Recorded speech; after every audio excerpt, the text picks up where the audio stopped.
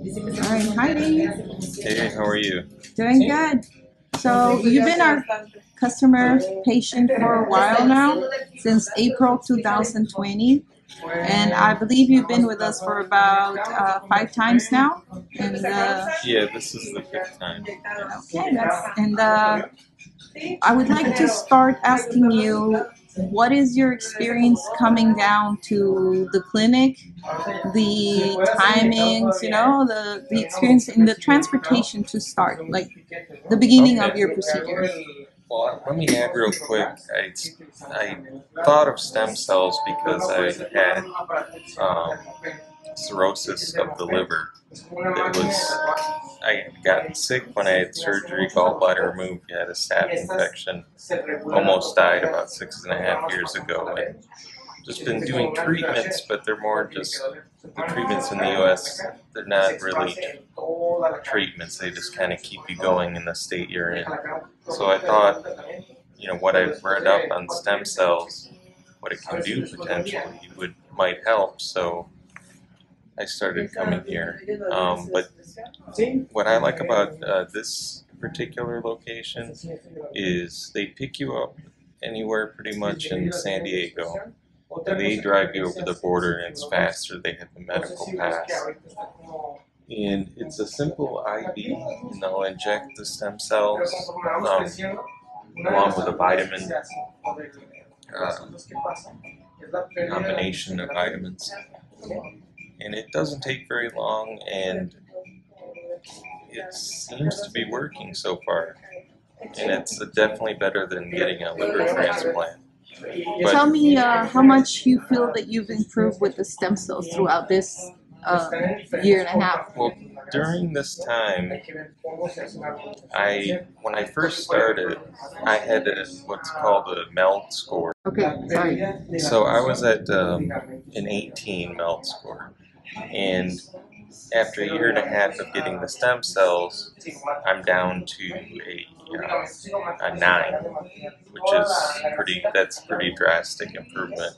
Your liver can heal itself if you let it. Now I combine it with, I didn't drink for a year and a half. I take milk thistle supplements.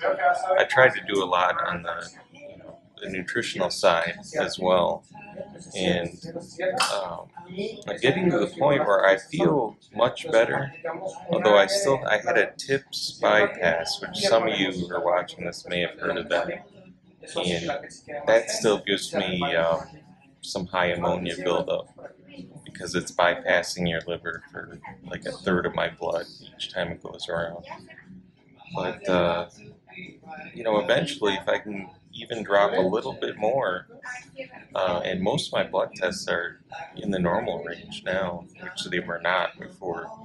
Um, I'd want to have them resize the tips, and I might be in a good shape to just go on with a normal life instead of kind of living off of a lot of drugs that are very expensive, like Xifaxan I take, and I was taking lactulose, but it would make me sick for hours after I took it. And I found that drinking prune juice and taking the Xifaxan worked better.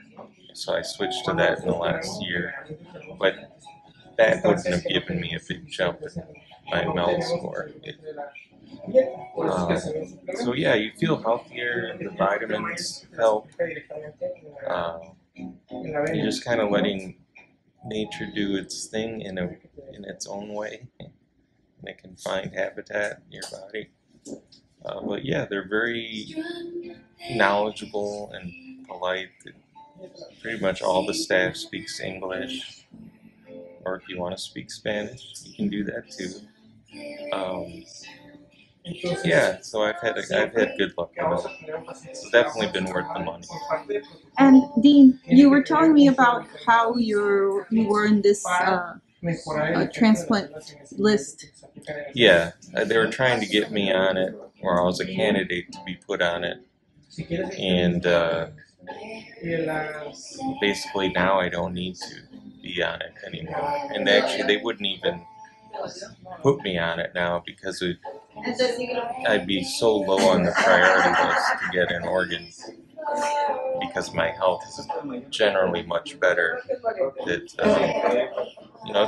a good thing to get off that list. You don't want to. If you get a new liver, you have to take immunosuppressors for basically the rest of your life. So that opens you up to who knows what other diseases potentially. And sometimes those surgeries fail, and the average lifespan after you get those, it's not as great as you think. So I'm glad just to keep going with my rusty old liver, getting it fixed up hopefully, and with stem cells helping. But stem cells would be the main part of what I've changed and done the last year and a half. And will you continue to do the stem cell therapy for your liver? I'll try to.